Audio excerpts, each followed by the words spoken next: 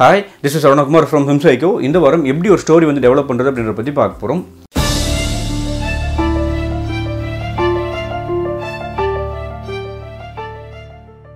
பொதுவாக ஃபிலிம் சைக்கோவில் வந்து பார்த்தீங்கன்னா how to develop a story அப்படின்னு சொல்லி ஒரு கேள்வி கேட்டிங்கன்னா என்னால் வந்து பார்த்தீங்கன்னா ஒரு 4 டிப்ஸ் வந்து சொல்ல முடியும். அதாவது பார்த்தீங்கன்னா இந்த 4 டிப்ஸ் நீங்கள் ஃபாலோ பண்ணிங்கன்னா உங்களால் முடிஞ்ச அளவுக்கு வந்து பார்த்தீங்கன்னா ஒரு நல்ல ஸ்டோரி வந்து கிரியேட் பண்ண முடியும் அப்படின்னு சொல்லி ஒரு டேரக்ஷனில் வந்து பார்த்தீங்கன்னா உங்களை வந்து திருப்ப முடியும். But most of the times வந்து பார்த்தீங்கன்னா நம்ம ஒரு டெவலப் பண்ணியெல்லாம் நம்ம பார்த்ததில்ல. பட் இந்த வாரம் வந்து பார்த்தீங்கன்னா ஒரு இன்ட்ரெஸ்டிங்கான வீடியோவாக வந்து பண்ணலாம் அப்படின்னு சொல்லி தோணுச்சு. அதாவது வந்து பார்த்தீங்கன்னா லைவாகவே ஒரு ஸ்டோரி வந்து டெவலப் பண்ணலாம். ஸோ என்னோட ப்ராசஸ் வந்து எப்படி இருக்குன்னு சொல்லி நீங்கள் தெரிஞ்சுக்கிட்டீங்க அப்படின்னா கண்டிப்பாக அது வந்து உங்களுக்கு யூஸ்ஃபுல்லாக இருக்கும்னு நினைக்கிறேன். ஸோ இந்த முயற்சி கண்டிப்பாக இன்ட்ரெஸ்டிங்காக இருக்கும்னு சொல்லி நான் நம்புறேன். பட் இன்ட்ரெஸ்டிங்காக இருந்துச்சா இல்லையா அப்படின்றது நீங்கள் தான் சொல்லணும். ஸோ உங்களோட கமெண்ட்ஸ் வந்து பார்த்தீங்கன்னா கண்டிப்பாக கமெண்ட் செக்ஷனில் வந்து சொல்லுங்கள்.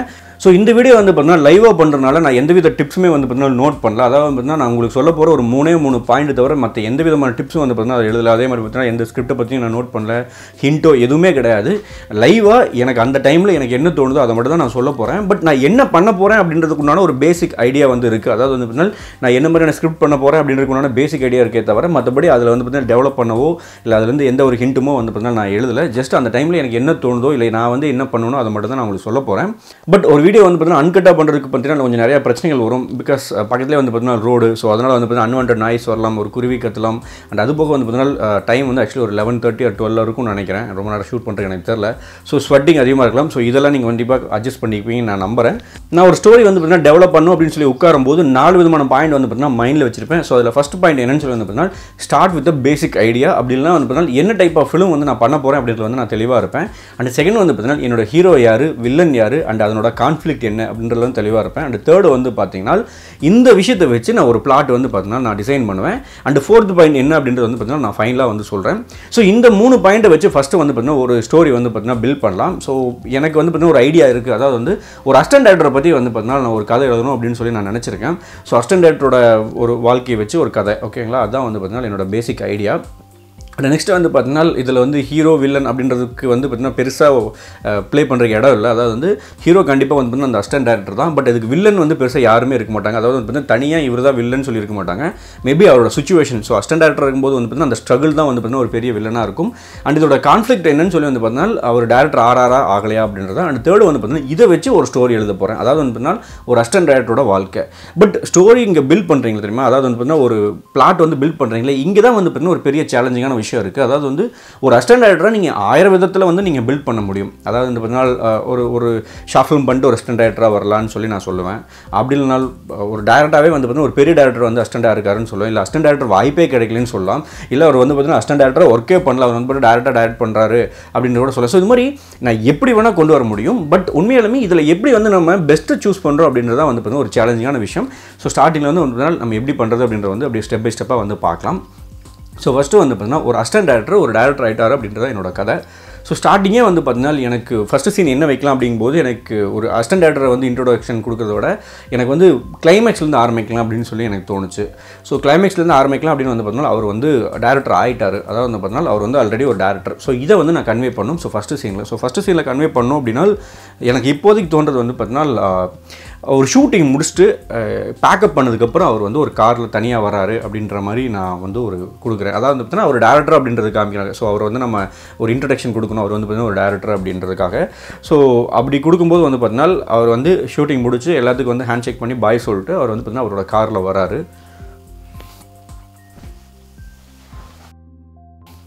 பட் இல்லை, எனக்கு வந்து பார்த்தீங்கன்னா ஒரு கன்வின்சிங்காக இல்லை. அது என்னன்னு சொல்லி பார்த்தீங்கன்னா ஷூட்டிங் முடிச்சுட்டு அவர் தனியாக வருவார் அப்படின்றது வந்து கண்டிப்பாக கொஞ்சம் டவுட்டான விஷயம் தான். பிகாஸ் ஒரு டேரக்டர் வந்து பார்த்தீங்கன்னா எல்லாத்தோடையும் இன்வால்வ் ஆகிறதுனால கண்டிப்பாக அவருக்கு நிறைய ஃப்ரெண்ட்ஸ் வந்து அங்கே இருப்பாங்க. ஸோ தனியாக அவர் வருவாரா அப்படின்றது ஒரு இது.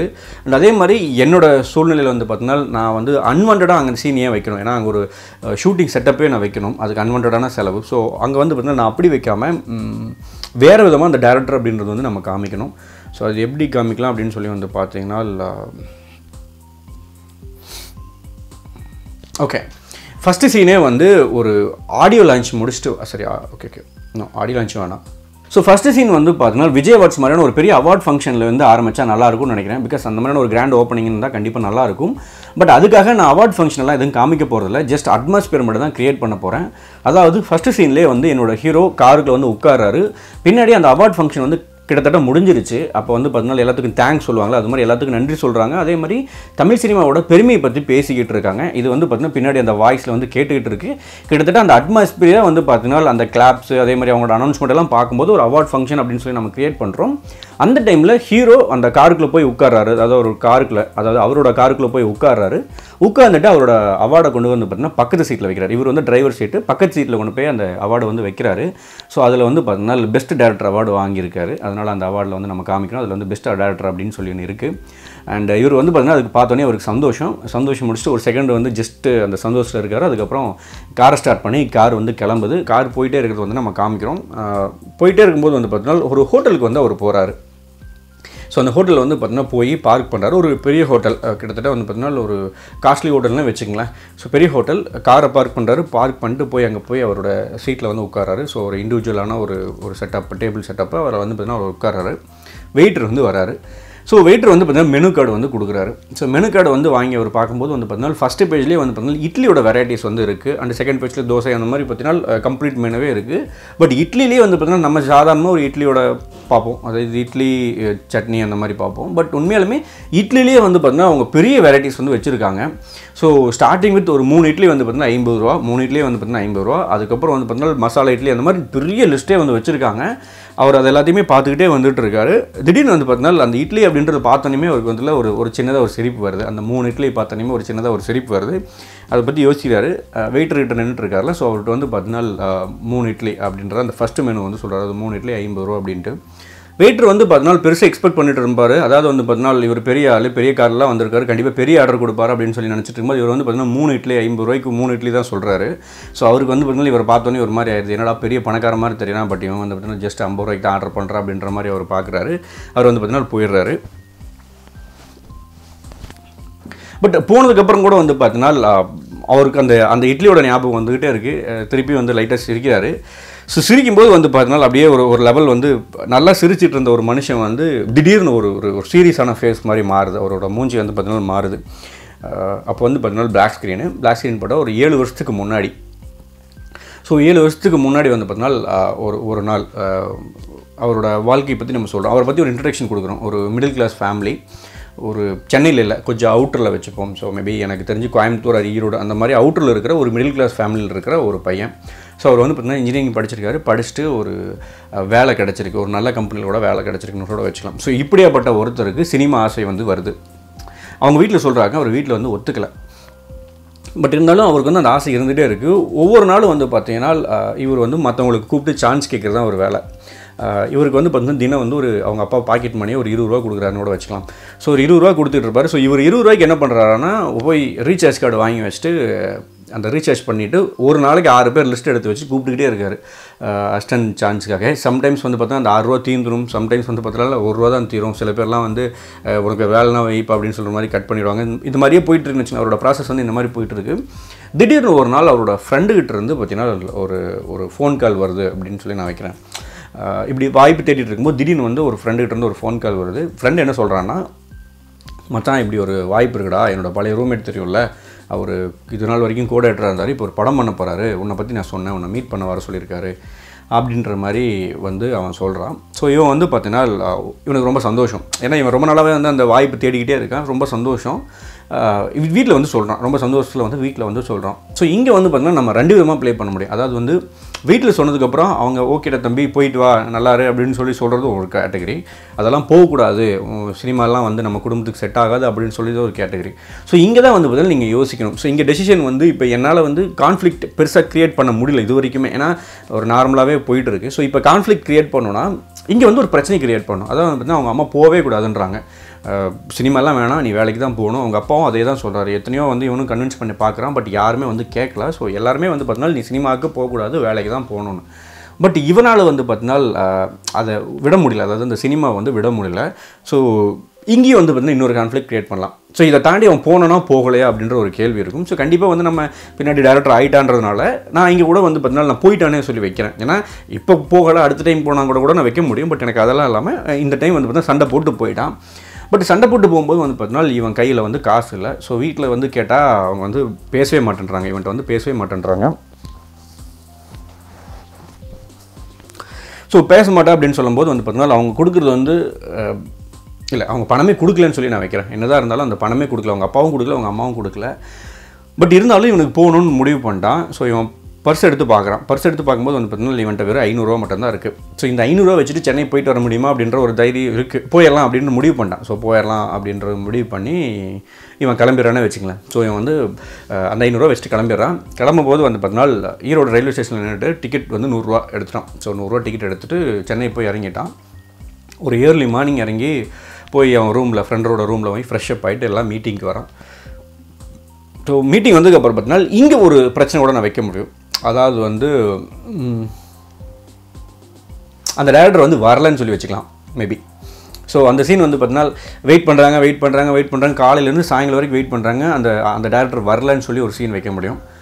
பட் அதை விட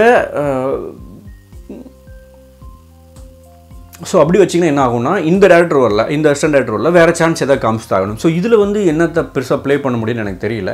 ஸோ நான் என்ன பண்ணுறேன் பார்த்தீங்கன்னா, நான் இன்னும் ஒரு டிஃப்ரெண்ட்டான ஒரு பாயிண்ட் ஆஃப் வியூலேருந்து போகிறேன். அதாவது வந்து பார்த்தீங்கன்னா அவங்க வந்துட்டாங்க, அது வந்து அந்த டேரக்டர் வந்துட்டார், புதுசாக டைரக்ட் பண்ண போகிறவர் வந்துட்டார். ஸோ அவர் வந்துட்டு பார்த்தீங்கன்னா ஒரு ஹோட்டலில் வந்து மீட் பண்ணலாம் அப்படின்னு சொல்கிறாரு. ஸோ ஒரு ஹோட்டலோட பிளேஸ் ஒரு ஹோட்டலோட நேம் சொல்கிறாரு, அந்த ஹோட்டலுக்கு வந்துருங்கன்னு சொல்லிட்டு. ஸோ இவனும் இவன் ஃப்ரெண்டும் வந்து பார்த்தீங்கன்னா அந்த ஹோட்டலுக்கு போகிறாங்க. ஸோ அவரை வந்து அங்கே இருக்கார். ஸோ 3 பேரும் வந்து மீட் பண்ணுறாங்க.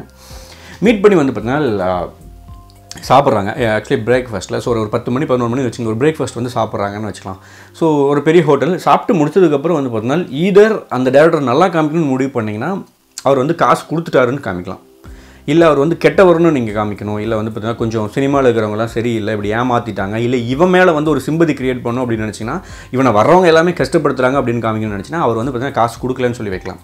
ஸோ அவர் கொடுக்கலன்னா அவன் ஃப்ரெண்டை நல்லவனாக காமிக்கணும்னு நினச்சா அவன் ஃப்ரெண்டு காசு கொடுக்குறேன்னு சொல்லி வைக்கலாம். ஸோ அவன் ஃப்ரெண்டுமே வந்து பார்த்தீங்கன்னா அந்த டைமில் அவன் ஹெல்ப் பண்ணல அப்படின்றதுக்காக இவனை வந்து காசு கொடுக்க வைக்கலாம். ஸோ நான் வந்து பார்த்தீங்கன்னா நம்ம ஹீரோ அதை வந்து பார்த்தீங்கன்னா அசிஸ்டன்ட் டேரக்டராக ட்ரை பண்ணுறான்ல அவனை வந்து காசு கொடுத்துட்டான். அதான் வந்து பார்த்தீங்கன்னா மொத்தமாகவே அவன்கிட்ட 400 ரூபா தான் இருக்கும். ஸோ அந்த 400 ரூபாயில் வந்து பார்த்தீங்கன்னா பில்லு ஒரு 300 ரூபா. ஸோ 300 ரூபா பில்லாக கொடுத்துட்டான். பட் இருந்தாலும் அப்போதைக்கு சரி ஃப்ரெண்ட் இருக்காங்களே வெளியே போய் பேசிக்கலாம் அப்படின்ட்டு அவன் தைரியமாக பேசிட்டு அவரும் பயங்கரமாக பேசுவார். நான் அப்படிப்பா இப்படிப்பா நான் அப்படியெல்லாம் எழுதுவேன், உனக்கு கதையெல்லாம் தெரியும்ல, நீ கதை எழுதும்போதே வந்துடு அப்படி இப்படின்னு பயங்கரமாக பேசுவார். இவனுக்கு ஒரு சந்தோஷம். ஸோ அப்படி சந்தோஷத்தில் அந்த மீட்டிங் முடியுது. மீட்டிங் முடிஞ்சோடனே அவன் காசு கொடுத்துட்டு வந்துடுறான். அவர் கிளம்பிட்டு அவன் ஃப்ரெண்டு எடுத்து கேட்குறான், இப்படி காசு இல்லைடா, நான் வீட்டில் சண்டை போட்டு தான் வந்தேன், எனக்கு மச்சான் காசு தான் இருந்தால் தாடா அப்படின்ட்டு. ஸோ இந்த இடத்துல வந்து நீங்கள் ப்ளே பண்ணலாம். அந்த ஃப்ரெண்டை வந்து நல்லவனாக காமிக்கணுமா கெட்டவனாக காமிக்கணுமா அப்படின்றது வந்து நீங்கள் ப்ளே பண்ண முடியும். சப்போஸ் நீங்கள் நல்லவனாக காமிச்சிங்கன்னா பெருசாக ஒன்றும் இருக்காது, இவனோட ஸ்ட்ரகிளை காமிக்க முடியாது, கெட்டவனாக காமிக்கவும் முடியாது. ஏன்னா அவன் வந்து பார்த்தீங்கன்னா ரொம்ப கெட்டவனாகவும் காமிக்க முடியாது. ஏன்னா ஆல்ரெடி அவனுக்கு வந்து இவனுக்கு உண்டான வாய்ப்பை அவன் தான் தேடி கூட்டு வந்திருக்கான். இங்கே சென்னைக்கு வரதுக்கு காரணமே அவன் தான்.